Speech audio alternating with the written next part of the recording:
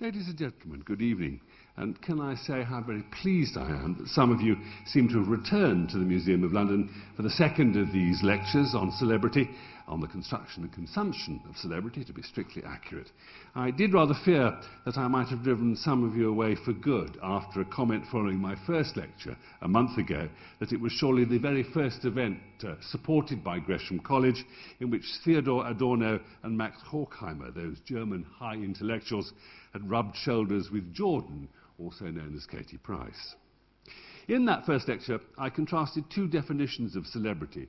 Daniel Boorstin's dictum that a celebrity is a person who is known for his well-knownness, and Andy Warhol's observation that in the future, everyone will be world famous for 15 minutes.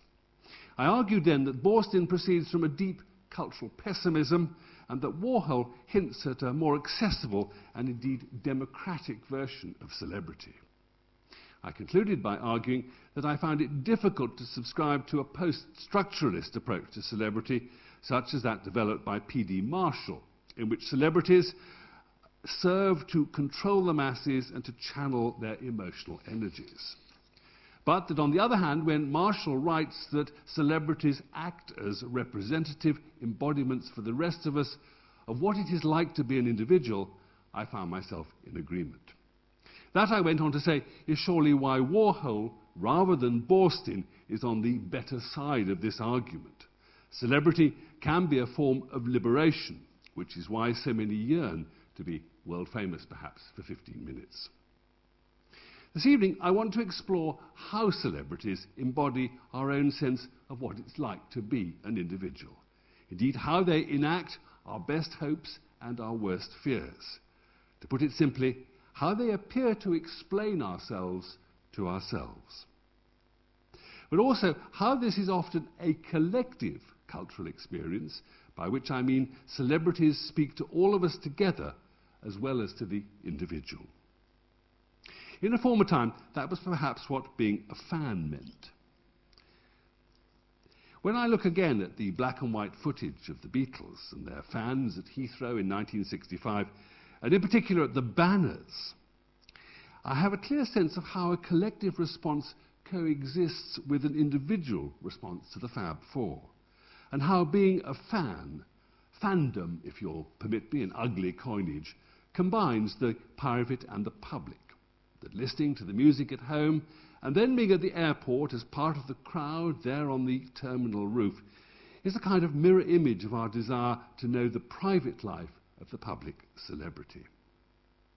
Feeling that you know somebody who you could not possibly know is, I think, an essential part of the pleasure we derive from celebrity.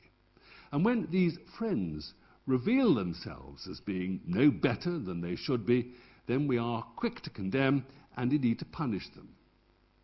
So this evening, I also intend to explore what seems to me to be the dominant narratives that have attached themselves to the representation of celebrity, while also arguing that over the last 2 decades, popular television has fundamentally changed the way in which celebrity is both constructed and consumed.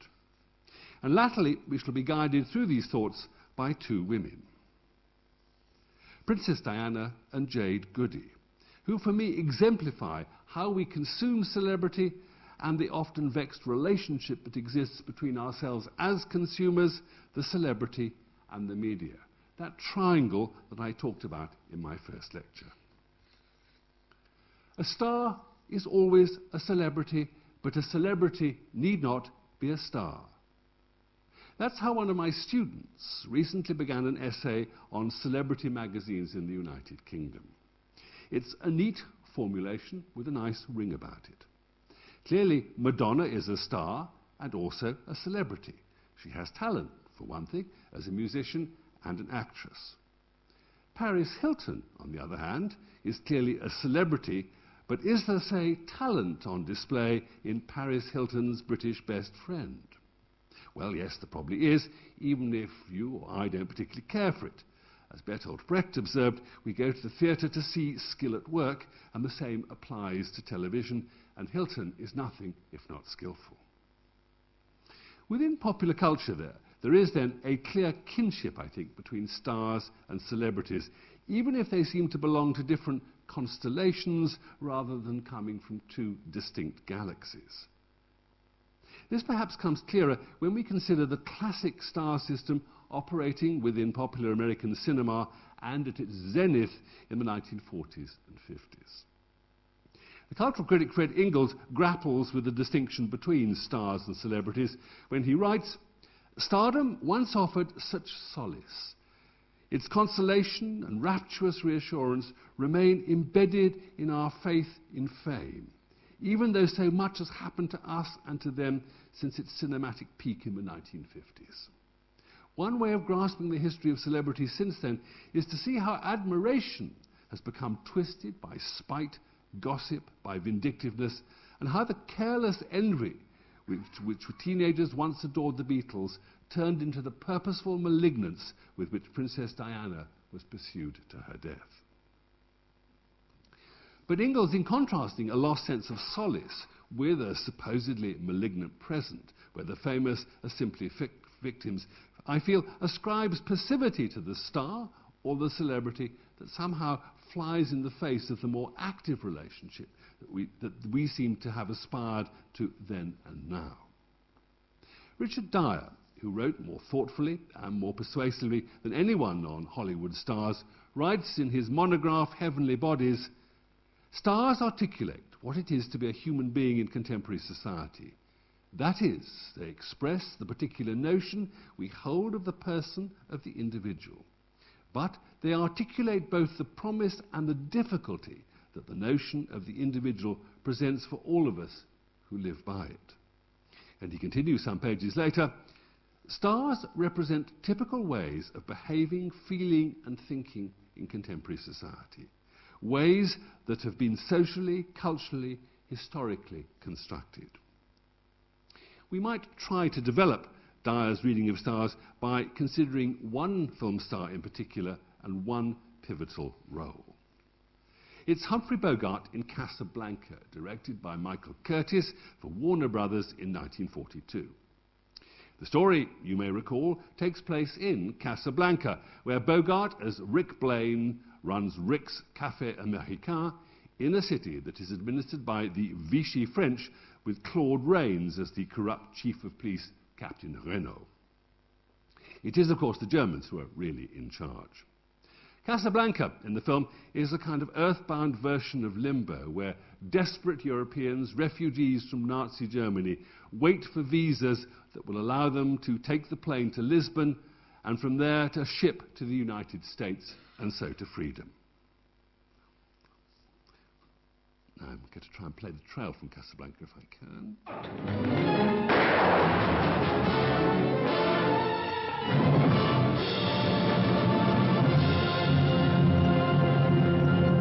Casablanca, city of hope and despair, located in French Morocco in North Africa.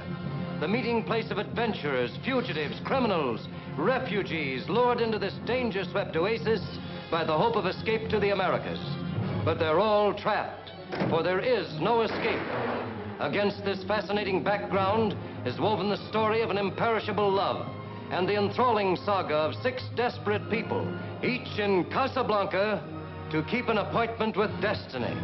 I was willing to shoot Captain Renault, and I'm willing to shoot you. All right, Major, you asked for it.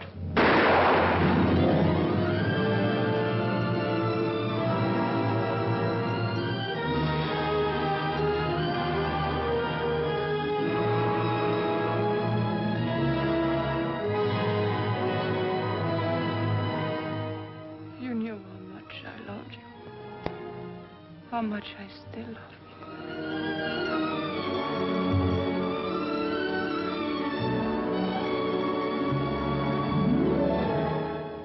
A good deal more about you than you suspect.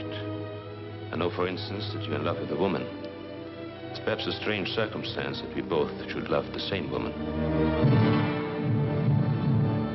What do you want for Sam? Don't buy and sell human beings. That's too bad. That's Casablanca's leading commodity. You can ask any price you want, but you must give me those letters. I tried to reason with you. I tried it. Now I want those letters.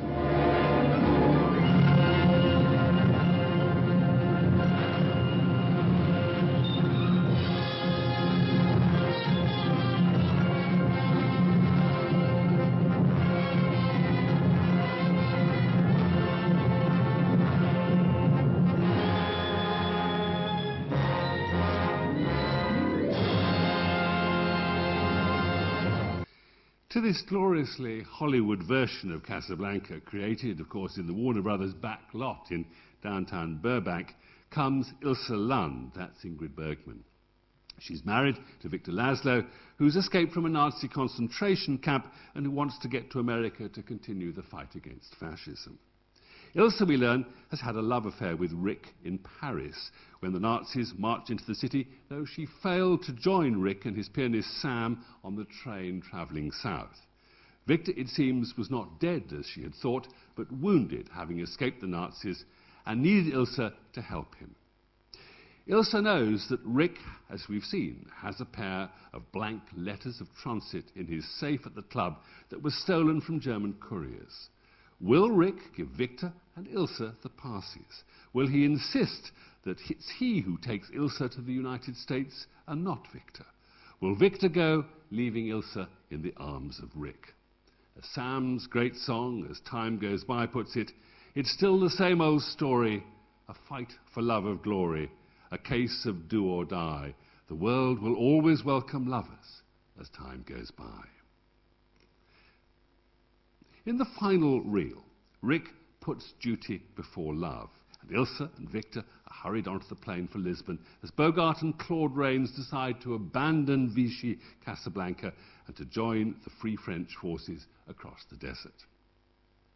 Casablanca was made by Warner Brothers, a studio that was thought to be sympathetic to President Roosevelt and so to America entering the Second World War after the Japanese attack on Pearl Harbor.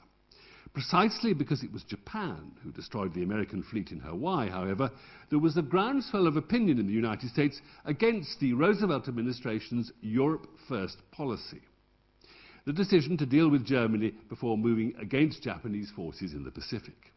This perhaps explains why the movie Casablanca was rushed into an early release to coincide with the Allied invasion of North Africa, including for the first time American forces in November 1942.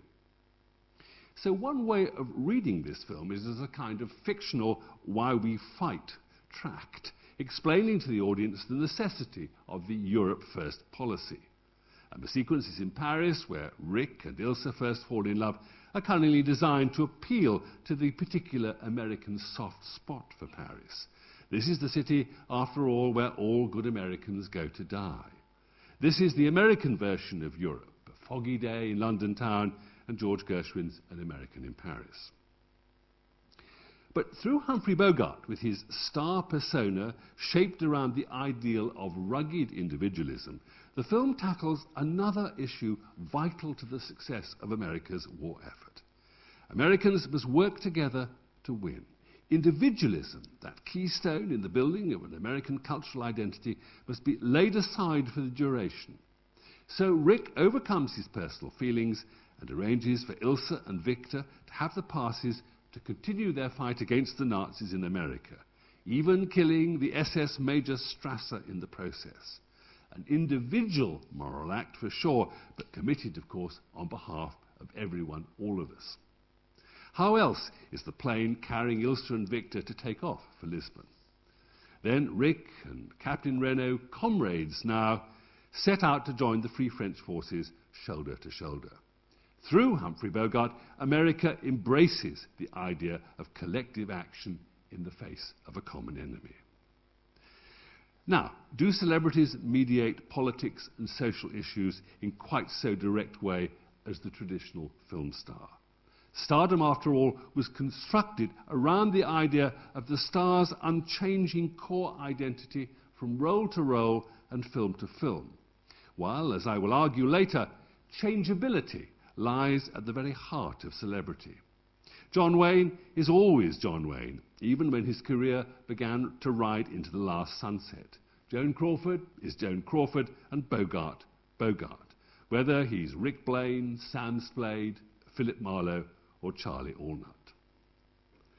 Victoria Adams, on the other hand, has been Posh Spice, Mrs. Beckham, a supermodel, a mother, and the designer behind DVB Style, with jeans and sunglasses, and of course, as we can see, the kind of handbag that really is a miniature cabin trunk. But in her very changeability, perhaps, Victoria Beckham has articulated a range of shifting attitudes about what it means to be a woman on the cusp of the 20th and 21st centuries. The feminist agenda of autonomy and equality is taken for granted in the idea of girl power. And thereafter, she has lived some of the choices that are available for the newly empowered woman. Marriage on her terms quite as much as those of her husband, a family and a career. And maybe, too, she's played a modest role in redrawing the frontiers of masculinity in what has been dubbed the post-feminist era. The ice is thin here, so I tend to hug the shore. But when she encouraged her husband to step out in what the popular press christened a skirt, but those in the fashion know knew to be a sarong, was she deliberately feminising one of England's most gifted footballers? I'm perhaps at this stage numbering too many trees. We need first to map the forest itself. So before I move too deeply into reading how the lives and times of individual celebrities impinge upon those of the legions of individual consumers for whom they have significance, we should perhaps locate these readings in a more general and a theoretical context.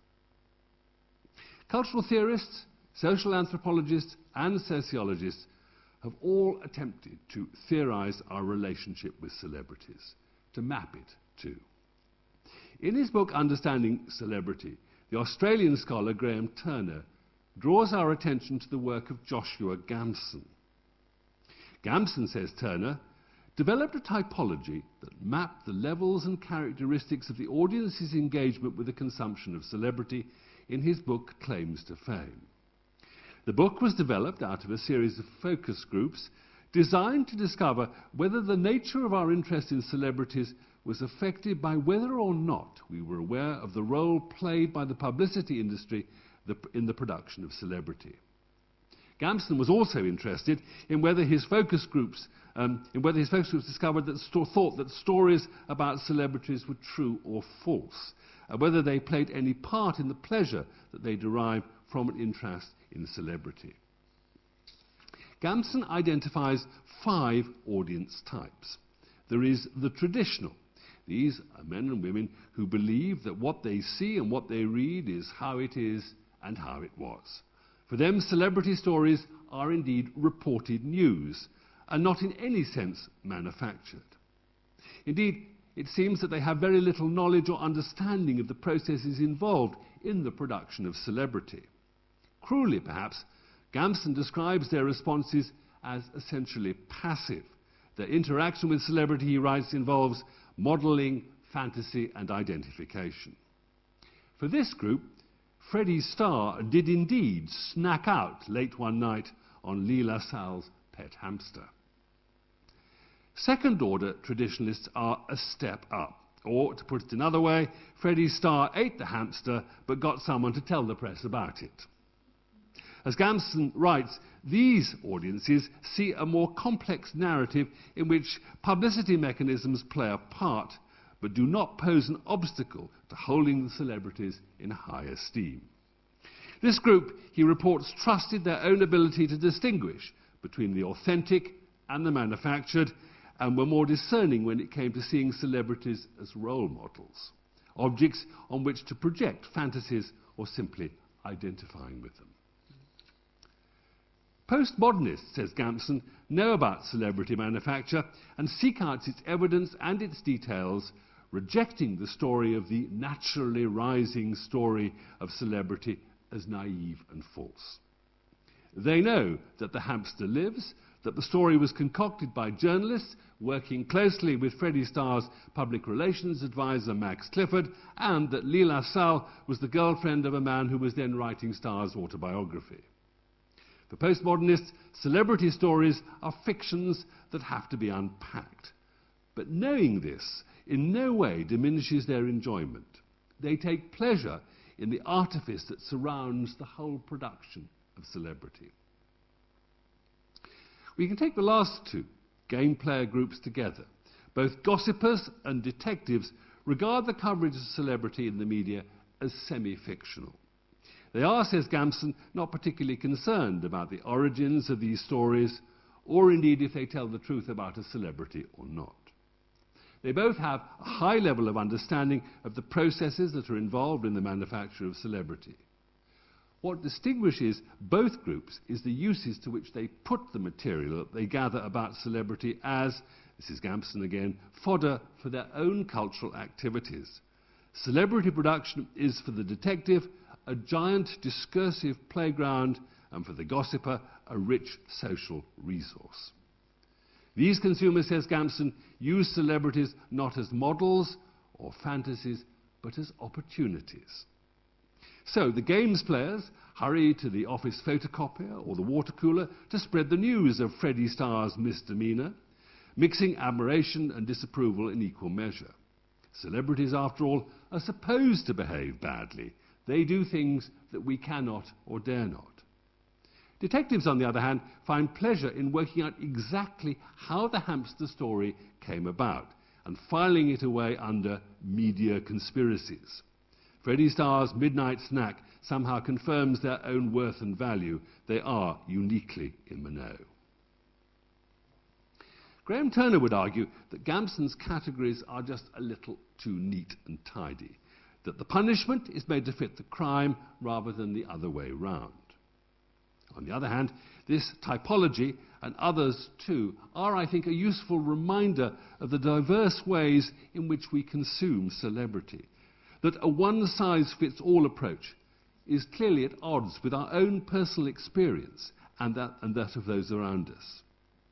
Gampson also reminds us that the consumer is neither an innocent dupe or a savvy cultural critic, that most of us have an understanding of what is involved in the manufacture of celebrity, and that knowing the processes can indeed even enhance our pleasure. A small visual example, I think, will make this point.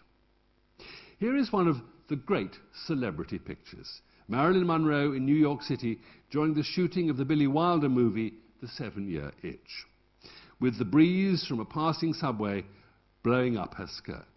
The conceit of the image is that while we know that Marilyn Monroe is surrounded by the film crew, by photographers, and a huge crowd of passers-by who've been alerted to the filming, we somehow believe that she is doing this just for us when we look at the photograph. That actually is not my point. This is really the consumer's pleasure in celebrity. Two visitors to Manhattan can become Marilyn of a kind for the camera. Identification and recreation. In the future, everyone can dream that they are world famous for 15 minutes. Why else do so many visitors to London insist on having their photograph taken on that zebra crossing in Abbey Road? For the record, the scene with Marilyn Monroe on the subway grating was shot twice for the Wilder movie. The first take was shot at Manhattan's Lexington Avenue at 52nd Street, and the second done in a studio sound stage. And this is the version that you will see in the finished film. According to one source, the original on-location footage's sound had been rendered completely useless by an enormously overexcited crowd present during filming, whistling over Monroe's see-through panties. To return to Gampson's typology, Graham Turner is surely right when he argues that we consume celebrity in different ways and often simultaneously. That we can be Gampson's traditionalists, believing in what we are shown, while also games players bending the material to our own purposes. A good example of this might be how audiences view The X Factor. Like so much popular television now, The X Factor is a hybrid programme. It's a cross between a talent contest and a game show. When audiences watch the talent in action, they believe in what they see. It's a version of music entertainment, a television concert with the extra frisson that the acts are being judged.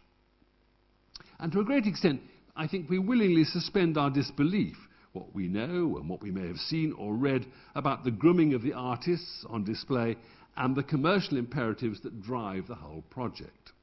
These are kids having a go. However, when we come to vote, when our fingers are poised above the dialing pad, I think we morph into detectives or games players, determined to beat the judges or make sure that our new best friend wins. Remembering another corner of the television world, how else do you explain Anne Widdecombe or John Sargent's successes on Surely Come Dancing? It wasn't the dancing, that's for sure. If Joshua Gamson considers the uses that we make of celebrity from the perspective of the consumer, Graham Turner offers us a kind of top-down rather than bottom-up account of the relationship.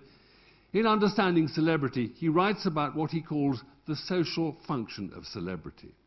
Celebrity, he argues, generates parasocial interactions that operate as a means of compensating for changes in the social construction of the communities within which many of us live.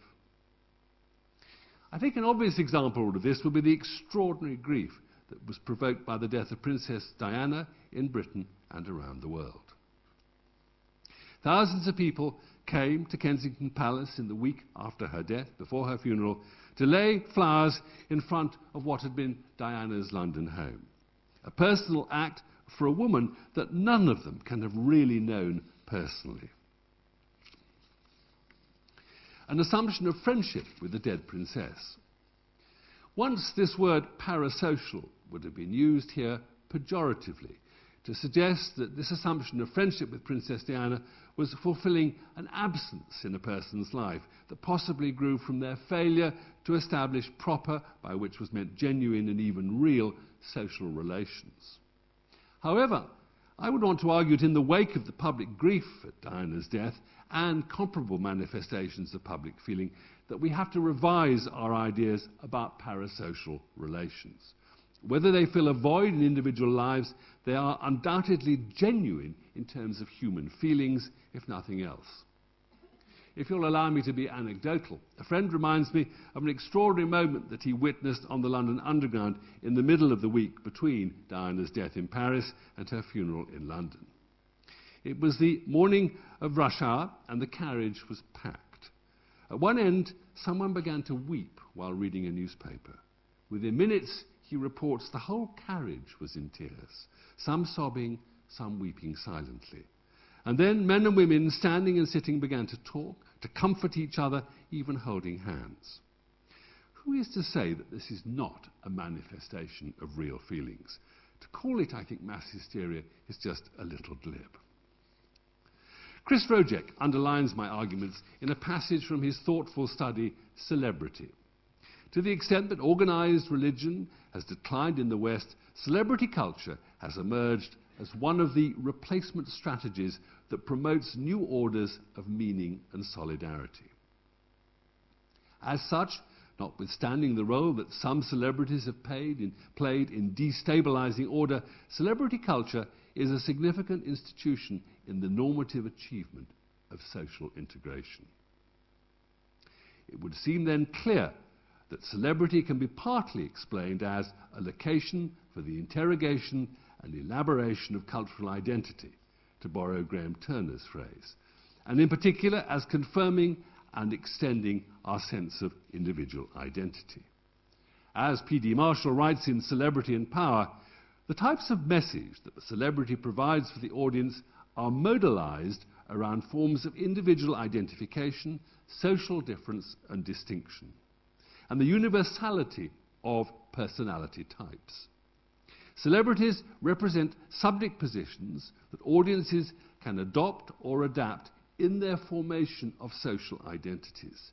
Each celebrity represents a complex form of audience subjectivity that, when placed within a system of celebrities, provides the ground in which distinctions, differences, and oppositions are played out. The celebrity, then, is an embodiment, a discursive battleground on the norms of individuality and personality within culture. Celebrities, it would seem, confirm us in our urge to be unique. At the same time, as Fred Ingalls has written, celebrity is invented on a large screen upon which is projected a huge and distorted magnification of some of society's most contested values.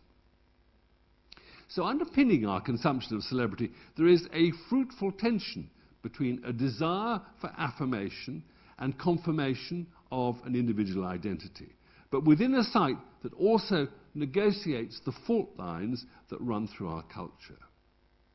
So grief at the death of Princess Diana is both sorrow at the loss of a friend who supplied proof of self-worth and a cry of fury at the distribution of power in our society. Who can forget the sight of the Queen at the gates of Buckingham Palace, bowing slightly as Diana's coffin passed by? We were allowed to feel that it was us, the weight of public opinion, that had brought the royal family down to the streets, to our level, to acknowledge our grief. A very particular political and personal circle, I think, was squared at that moment.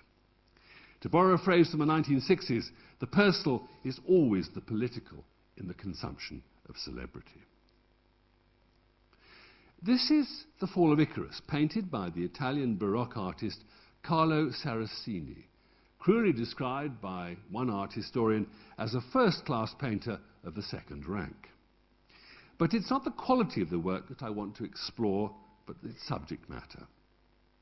Icarus, as you will remember, was the son of Daedalus, an Athenian craftsman who was desperate to escape from the island of Crete. King Minos, the king of Crete, for whom he had built the celebrated labyrinth to house the Minotaur, had imprisoned Daedalus in his palace for having assisted Ariadne, daughter of the king, to assist Theseus in turn to destroy the terrifying half-man, half-bull, and then find his way out of the labyrinth and escape. In order to make his own escape from Crete, the ever-inventive Daedalus made 2 pairs of wings from wax and feathers, one for himself and the other for his son Icarus. Before they took to the air, he warned Icarus that he must not fly too close to the sun. But dizzy with excitement of flight, Icarus soars upwards, and so the wax melts, the feathers fall, and Icarus, as we can see, plunges into the sea below. Now, this myth of Icarus seems to me to be the dominant narrative of contemporary celebrity. A version of from rags to riches and back to rags, coloured by that purposeful malignance that Fred Ingalls noted in the passage from A Short History of Celebrity that I quoted at the beginning of this lecture. There he wrote about how admiration has become twisted by spite, gossip by vindictiveness, and how the careless envy with which teenagers once adored the Beatles turned into the purposeful malignance with which Princess Diana was pursued to her death.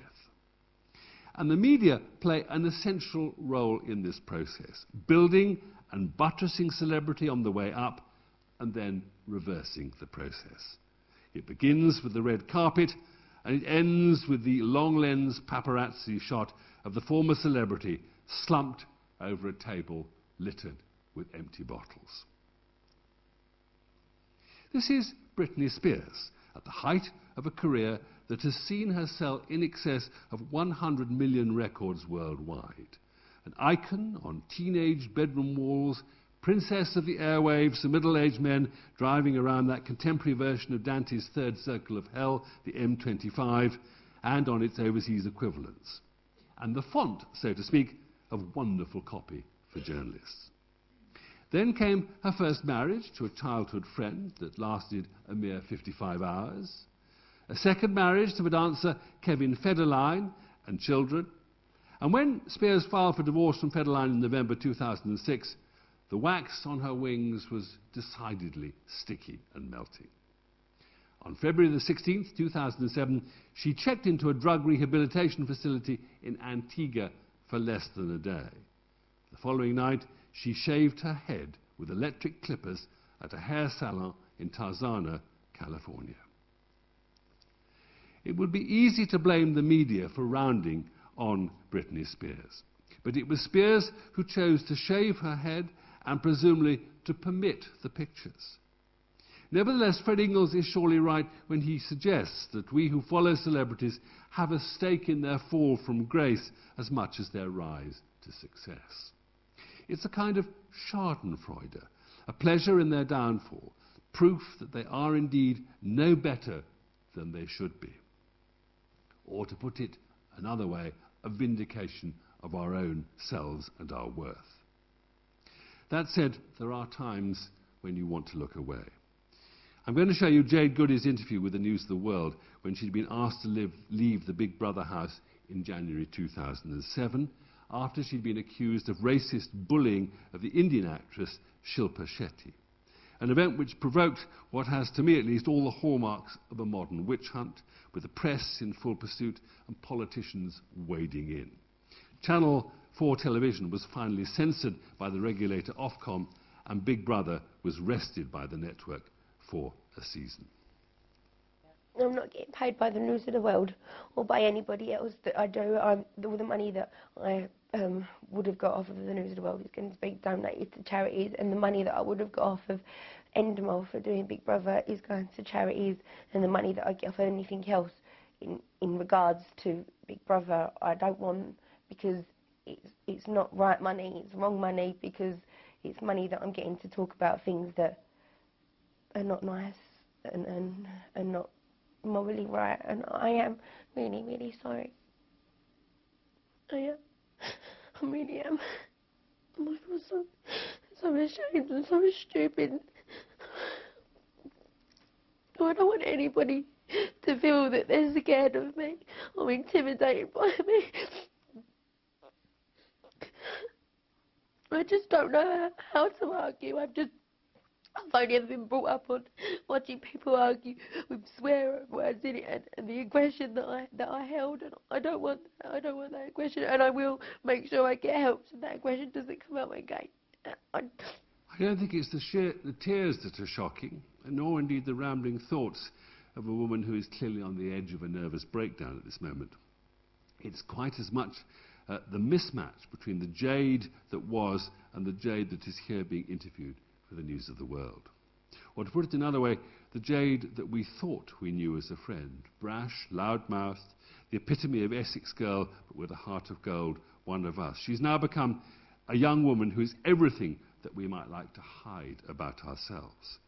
We long to be like the ploughman in Bruegel's painting of the Icarus story, which is so well understood by W.H. Auden in his poem Musée des Beaux-Arts. In Bruegel's Icarus, this is Auden, how everything turns away quite leisurely from the disaster. The ploughman may have heard the splash, the forsaken cry, but for him it was not an important failure. The sun shone as it had to on the white legs disappearing into the green water, and the expensive, delicate ship that must have seen something amazing, a boy falling out of the sky, had somewhere to get to, and sailed calmly on. After the fall of Jade, we too wished to sail calmly on in search of the next idol whose feet will all too soon be revealed on our behalves as being made of clay. For celebrities, however, the question is how to avoid this catastrophe, how not to fall to earth, or rather into the sea, in a shower of feathers and melted wax. The simple answer is reinvention. No one, I think, demonstrated the art of reinvention better than Princess Diana, and no one understood how essential to this process the media were. Consider the timing of her now celebrated interview with Martin Bashir for the Panorama programme. Diana's biographer, Sarah Bradford, suggests, on Diana's specific instruction, the BBC released their press announcement on the 14th of November, an unwelcome 47th birthday surprise for Charles, who was on an official visit to Tokyo.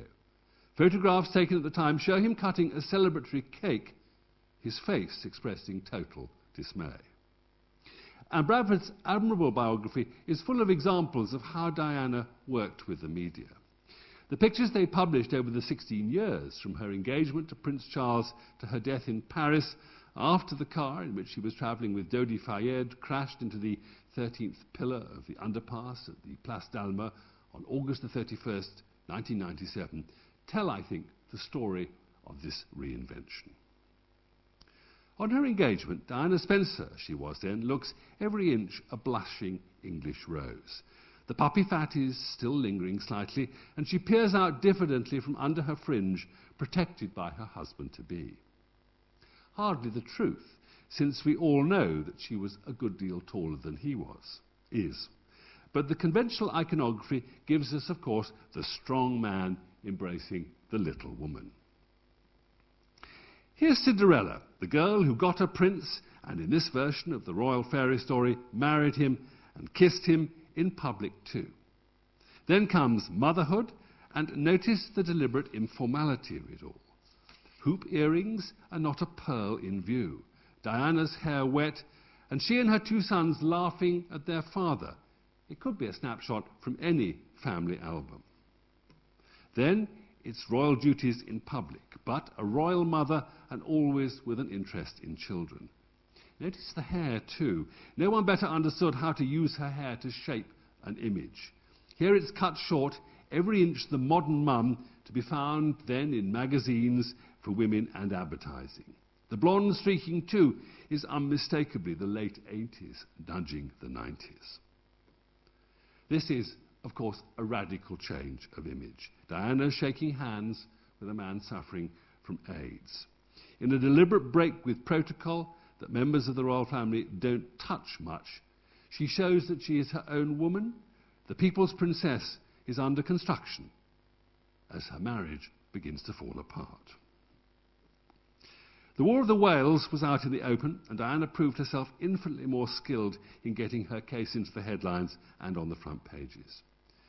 She had made a personal friend of Richard Kay, the royal correspondent of the Daily Mail, as Sarah Bradford notes in her biography.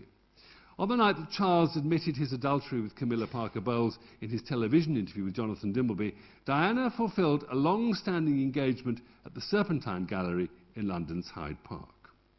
She wore a sexy, clinging black dress which showed off her tanned, toned legs. Her whole manner radiated confidence, writes Sarah Bradford. Diana's supermodel was about to take to the international runway, and with a suitable portfolio of pictures. A supermodel, though with a social conscience, who cared about her causes, like the campaign for banning landmines. Even then, Diana looked and dressed the part, which is not for a moment to doubt her sincerity, but simply to underline her understanding of how to sustain a celebrity identity in the face of the baleful Icarus narrative. I've looked at no more than a handful of the transformations through which Princess Diana's celebrity identity morphed. And it continues to surprise me that nowhere in the huge literature generated by this woman's short life and untimely death is there any detailed account of this process or her own direct role in it. So much of the literature proposes itself as biography rather than cultural analysis, thus playing a variation on the public-private duality that is, of course, at the very heart of our interest in celebrity. Biography offers us the promise of the private life behind the public face, that trope which is at the heart of celebrity magazines like Hello and OK. So, the penultimate chapter of Diana's life is reported as the unlikely love affair between herself and Dodi Fayed. Rather than her joining a version of what used to be called the international jet set, and before that, cafe society. How right it is, culturally speaking, that Diana's final holiday should have been a cruise in the Mediterranean. Ever since the 1930s, and certainly after Edward VIII and Mrs. Simpson had sailed on the steam yacht Narlin in 1936, this was where, in Noel Coward's cruel description, Nescafe society met. Diana's final celebrity identity was not the one, of course, she would have chosen for herself. On the eve of Diana's funeral, the historian David Starkey remarked in a radio interview on what had all the appearances, he said, of a new Marian cult, with flowers in her memory and even visions of the dead princess. If it was Mary, then it was Mary Mater Dolorosa, she who suffers with us and for us, a channel for our prayers for grace. It was, above all, a kind of sanctification. And this is the point where the life and death of Diana, I think, touches that, unlikely though it may seem, of Jade Goody. Goody understood quite as well as Diana that a celebrity identity needed to be continually reinvented if it wasn't to fall to earth. In the third series of Big Brother in 2002, she created a public persona out of her apparent ignorance. mistaking Rio de Janeiro as a person, not the second city of Brazil, and apparently being unaware that Aberdeen was in Scotland, or that the United States was an English-speaking nation. On being evicted from the house, she established a fruitful relationship with the media, which led to her own television programmes and the launch of her own products, notably a perfume called Shh. Of course, nothing Shh Goody, who lived her own private life on the front pages of the tabloids, particularly once her relationship began with Jack Tweed. In a sense, I think, Jade Goody fulfills Andy Warhol's prophecy that in the future everyone will be world famous for 15 minutes. Reality TV programmes like Big Brother have created celebrities out of ordinary people. Not in their millions, certainly, but in their thousands. According to Francis Bonner, as many as 20,000 ordinary people appear with speaking roles on our television screens every year. Then came Jade Goody's downfall.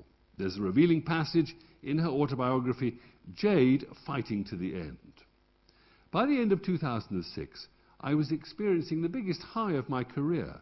My perfume was selling like hotcakes and making me more money than I could ever have dreamt. My first book had become a #1 bestseller, and I had 3 reality TV shows under my belt, with more being talked of for the next year. I would never have thought that 4 years after going into the Big Brother house, I would still be in the public eye and people would still be interested in what I had to say or want to buy things that had my blooming name on them. But I was eternally grateful, and I never took it for granted for 1 second. I had achieved a lot, but I was under no illusions. I knew it could all end as easily as it started. At one level, this is an entirely conventional response to fame. It came unexpectedly and overnight, and it could all end tomorrow morning. That is what readers expect. But this comes at a moment in Jade Goody's story when she's about to agree to go back into the Big Brother house for a second time, and with most of her own family. Taken in this context, Goody reveals herself as adept as any celebrity in understanding the need to renew her identity. In the event, returning to the Big Brother house was a disaster. It's the disaster that we already heard about, with Jade summarily evicted from the house for racist bullying and dropped by her sponsors and supporters, her agent too. According to her autobiography, they even removed her perfume from the shop displays.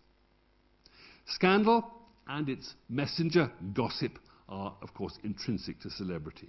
As Fred Ingalls says, a scandal, I suppose, is a tale told in which the permissible or admirable aspects of character are isolated by transgression. Celebrity, by definition, attracts scandal. It does so first because fame invites envy, and envy denigration. This motion is nowadays becoming industrialized by the production and sale of celebrity television and magazines, let alone by advertising the industry of propaganda. What then after the scandal? The most radical survival weapon in the celebrities' armoury: rehab. Sign into the Betty Ford Clinic or the Priory and it's a kind of time out. That, or appear on Larry King Live and admit everything. Both are a form of penance, and if they're paid properly, may well allow you to rescue your celebrity status. Should we think of these perhaps as clinics where you can stitch together a new public persona, cosmetic surgery for the celebrity? It worked for George Michael, and it worked for Jade, both of whom were born-again celebrities after the Priory and Larry King. It worked for Jade, that is, until when taking part in the Indian version of Big Brother, Big Boss, she was told that she was suffering from cancer and that she needed to fly home immediately for urgent treatment. On returning home, Goody's reinventions proceed at a dizzying pace as her health deteriorates. She published a new autobiography, she appeared in pantomime, was back on reality television in a documentary, Living with Jade Goody, part of Living TV's Living With series. Goody was guided through the final stages of her life by Max Clifford, who we might think of as a kind of celebrity ringmaster as well as the ringmaster of celebrity.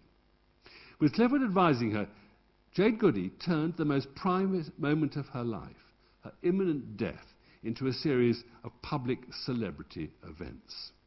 A film, Jade's Cancer Battle, was broadcast, and there were plans for more programmes if Goody felt strong enough to take part. Then she very publicly married Jack Tweed. The happy couple had signed an exclusive £700,000 deal with OK magazine for exclusive photographs of the ceremony, at which Goody wore a £3,500 Manuel motor dress given her by the owner of Harrods, Mohammed Al-Fayed. Jade Goody's funeral took place on April the 4th, 2009. If her death was not quite the kind of sanctification that Diana's had been 12 years earlier, if the crowds were smaller in East London and the flowers fewer, something similar had taken place. Jade had joined the ranks of the good celebrities. Her passing was even accorded a ministerial blessing. The then Health Secretary, Andy Burnham, declared, "Jade's bravery and openness in her fight against cervical cancer has brought home to young women across the world the importance of regularly going for checks." Disease and even death play a powerful role, I think, in the construction of celebrity. We are, in that, reminded of our own mortality. As Francis Bonner writes, celebrity has become one of the principal ways in which information is disseminated, including information about such apparently different fields as entertainment and politics. Even health advice is provided through celebrity encounters with illness and their recovery, or death in the case of Jade Goody. A final thought. Those whom the gods love die young. Jade Goody was 27, Princess Diana 36. Dying young perhaps grants a celebrity a kind of lease on cultural immortality that is different from that we give to those who live on to a time when ripeness is all. We, alas, grow older as they remain young forever. In that sense, they perhaps fulfill our yearnings for eternal youth, as well as providing an intimation of a possible immortality. Thank you very much indeed.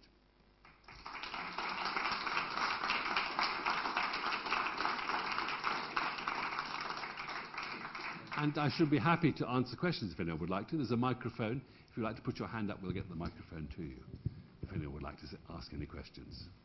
There's a question at the front row here.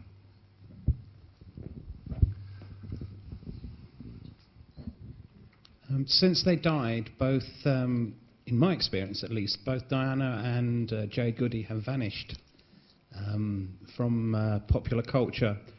So do you think that the outpouring of grief, particularly for Diana, was transitory and that's what celebrity means? I think I'd answer that in two ways. Yes, of course it was transitory.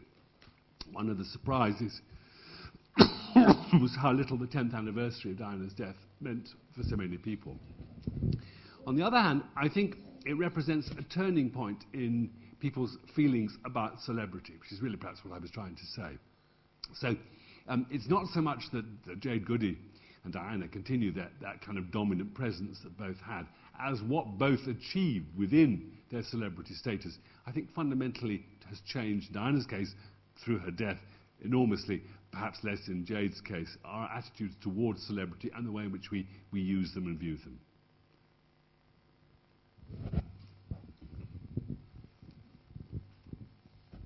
Lest my question be seen as an indication of partiality, I shall precede it by saying, when I go to the supermarket, my wife sends me to the supermarket, I notice that there are yards and yards of celebrity magazines aimed at women, and I wonder, do you have any comments about gender as consumers of celebrity?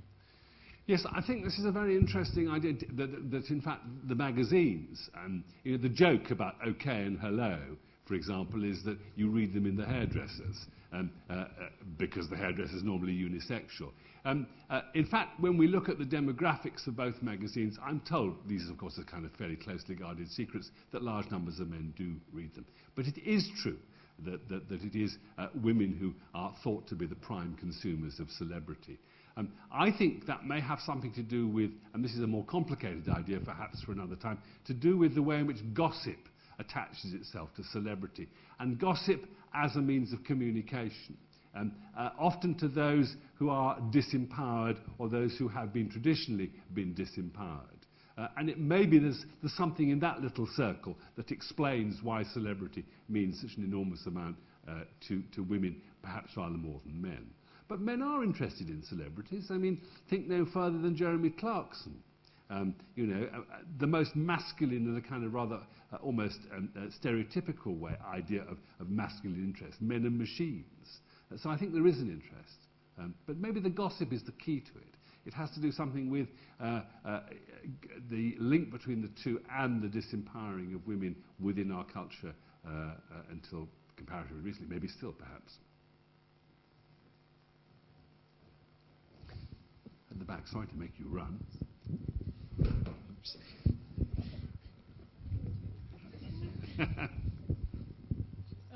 Just sort of to add to what was that wonderful question, I could also postulate that perhaps women are sort of culturally expected to be more concerned with frivolous things, and perhaps that's sort of part of the stereotypical gender roles that we fit into.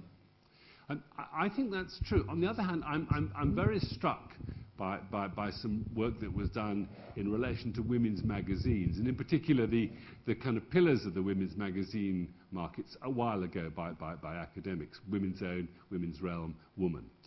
They argued that the image of women that you get in these magazines is precisely the image you've described, people who move no further than keeping your husband at home, having children and looking after your children. What they ignore is that the large proportion of the readership of these magazines, social groups C1, C2, D and E, are in fact the people who run the family. In the sense they run the rent or the mortgage, they run the cost of heating, lighting, they run the food budget. Certain items are privileged for the men, which nearly always to do with technology, motor cars, hi-fi, televisions. But by and large, these women do all of that. And the argument there was that in fact that it suited women to be constructed in this particular way in these magazines, because it gave them a space in which what they actually knew about what they do could remain a secret that they could share with each other in this kind of privileged space. That's a long answer, but there's quite a lot of work that's been done to suggest that this is a knowing thing amongst certain groups of women readers, at least in magazines, I think. So I'm always wary of stereotypes. Stereotypes are a very easy way of answering questions that we often find embarrassing and difficult. One should always ask, do people choose stereotypes?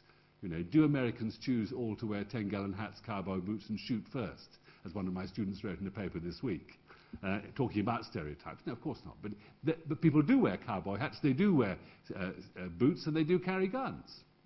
Why? More questions, I think. Anybody else? Yes.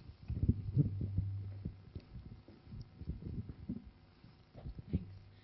Let me see if I can get this out, because it's sort of a branch off of what you've spoken about today, but I know that you mentioned Chris Rojek, and I know that he talks about a typology of fame, different types, and I know that within this lecture you've spoken primarily about people that have become famous and achieved celebrity out of sort of what he calls attributed. These are attributed celebrities. And I was wondering if you had any thoughts on, say, the way that the media, in terms of the definition of talent and the role that that plays, and I know that there are varying degrees of how you define talent.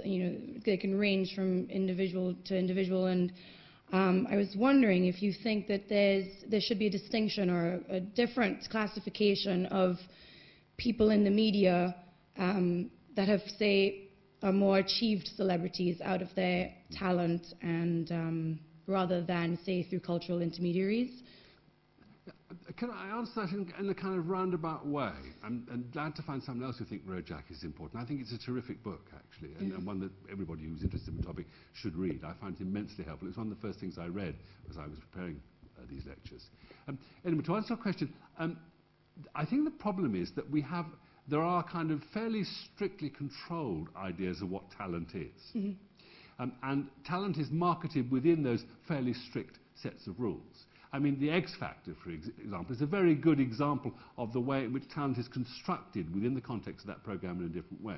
Now, that idea of talent, which is tied up with the notion of spectacle and performance, is the one we think of as talent. People who appear on Trish Goddard's programme or Jeremy Kyle are not thought to have talent. But they clearly do have talent of a different kind that simply cannot be accommodated into a dominant cultural idea of what talent ought to be. I mean, you may not think it talent to appear on Jeremy Kyle, to admit that you not only slept with your wife's best friend, but you interfered with the dog as well. But on the whole presentation of your case and the way in which you play it requires talent, I think.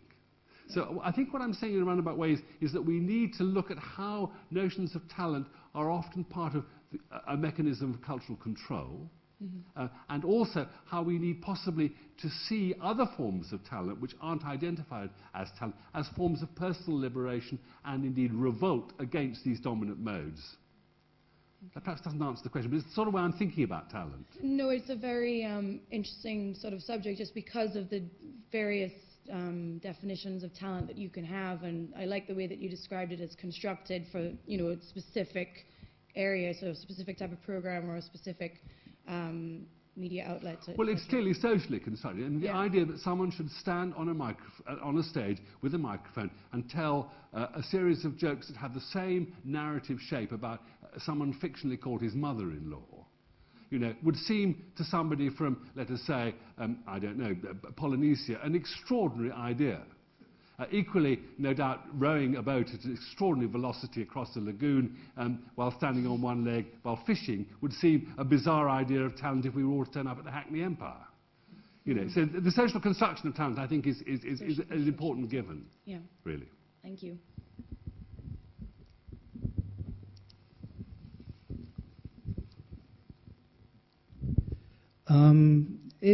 I was just thinking as you were speaking, isn't celebrity and the huge increase in the number of celebrities just closely tied to technology and the fact that the media channels that we have now just growing and growing and growing, and they need something to fill it, and it seems like celebrity is the most obvious thing.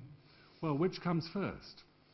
Our appetite for celebrity, or the broadcaster's need, or the broadcaster's decision to develop reality TV, which is, of course, basically celebrity TV.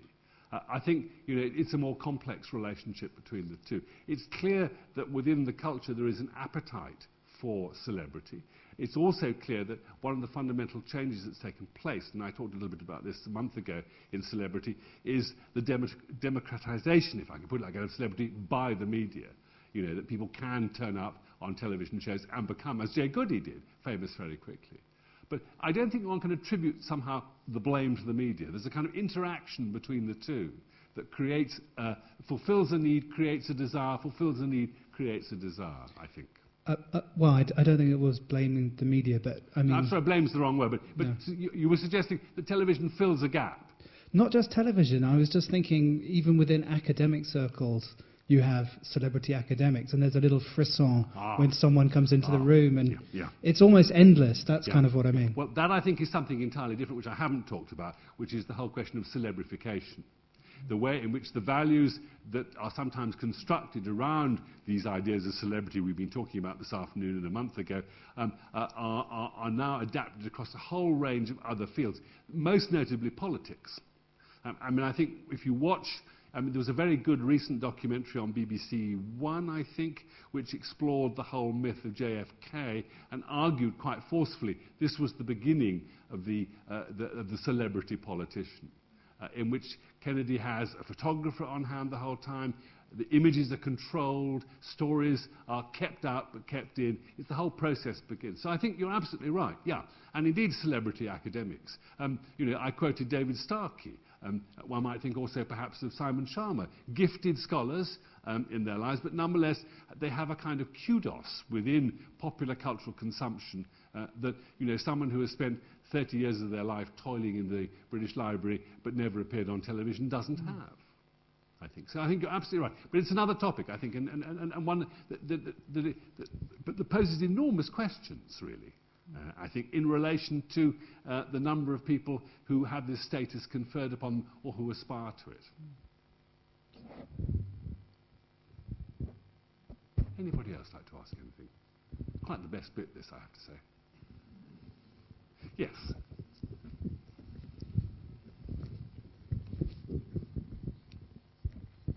I'm interested to know your thoughts on the current debacle that seems to be unfolding with Charlie Sheen, as he seems to be quite relevant really to this lecture, because he seems to have skipped out the whole stage of PR and seems to be just doing his own PR really, and whether you think that he's falling apart actually, or whether this is just a spectacle that he's creating, and is this what's going to become of all celebrities? You will eventually, PR will become irrelevant because celebrities know how to do it themselves, how to create this persona. He's got a Twitter account with 1 million followers as of 2 days ago.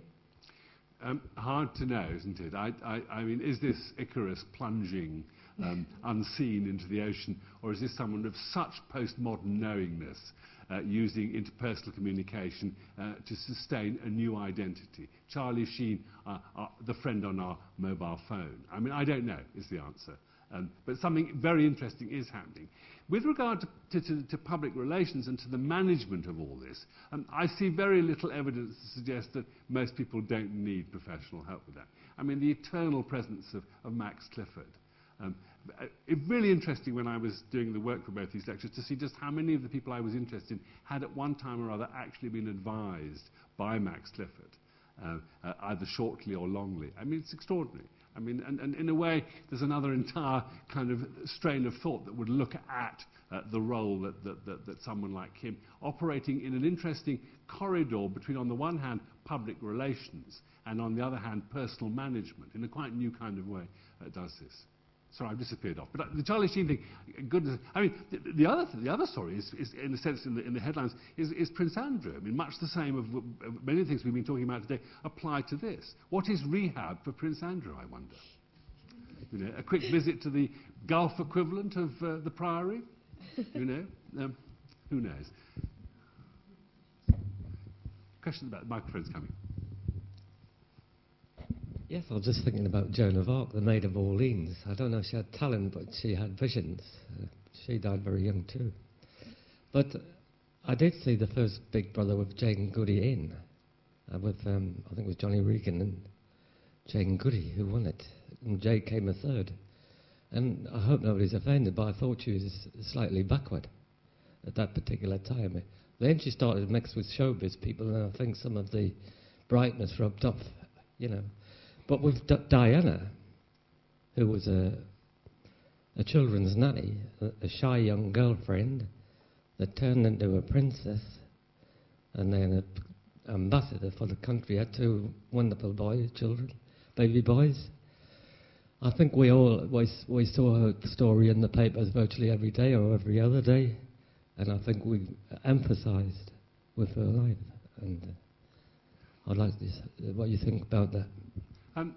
I hope I wasn't making a judgment about either of these 2 women. I hope I was trying to describe what I think happened. But I mean, I think what you said is absolutely right about both. I think there's one interesting thing about Jade Goody, that it's rather hard to identify in any precise way, but it emerges in both versions of her autobiography. The role that clubbing played in establishing a set of celebrity networks for her that allowed her to sustain her celebrity. I think no one has done any work on, in particular, I can't remember the name of the one club she used to go to with Jack Tweed a lot, where she had kind of celebrity status. She was always taken to the celebrity area.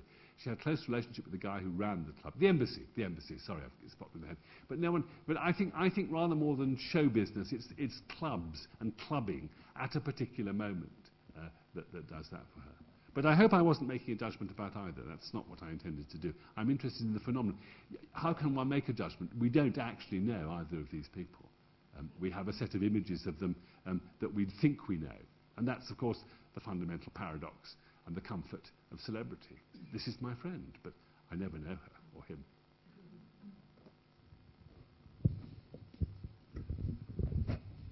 Anybody else?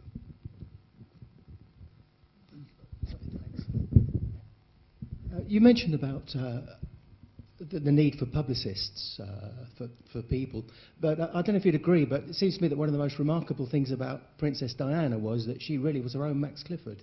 She seemed to have an instinct for that she handled herself. I think that's true. What I found interesting, Sarah Bradford's biography, which is in a sense the most recent, and as with all of Bradford's work, clearly gets closer to those kind of hidden locked doors around royal palaces than anybody.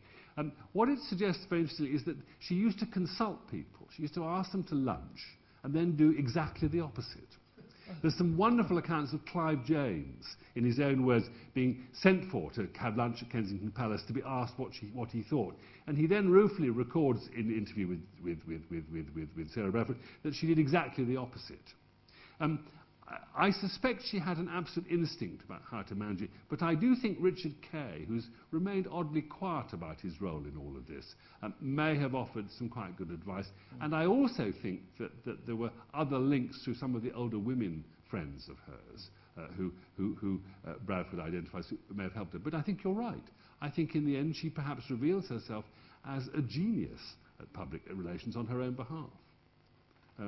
Really, I mean, knowing exactly. I mean, the Serpentine. I don't know if any of you ever looked at the footage of her arriving at the Serpentine on that day in that extraordinary, staggering black dress. And the car, if you walk the journey, which I half tried to do a little while ago, came in the oddest possible way in order to give the photographers the maximum opportunity to see the car approaching the front of the Serpentine, in order that they would be at the right place when she got out of the car on the other side and then walked round. Yes. Now, she must have known all that. People aren't fools. I was a press photographer and I photographed her many times, right. And she was absolutely unerring. Well, then you will know. And one of the great things, I think, was at the Taj Mahal. Yeah.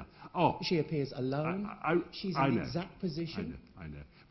But I resisted showing that photograph because what you always want to say, I don't know if you've seen this photograph, she sits there alone at the Taj Mahal. Of course, there are hundreds of you taking the photograph, but the real irony, and the moment it's taken, is precisely to remind us that Prince Charles had once said to her, when they were courting, that he would take her to the Taj Mahal. And she's taken it herself, and he's not there. I mean, it's brilliant, absolutely brilliant. Genius, yeah. I think we should stop, everybody. I think we've probably had quite enough. Can I thank you all again very much for being so wonderfully attentive, and thank you for terrific questions. As always, the questions are much more interesting than the lecture, but thank you very much indeed.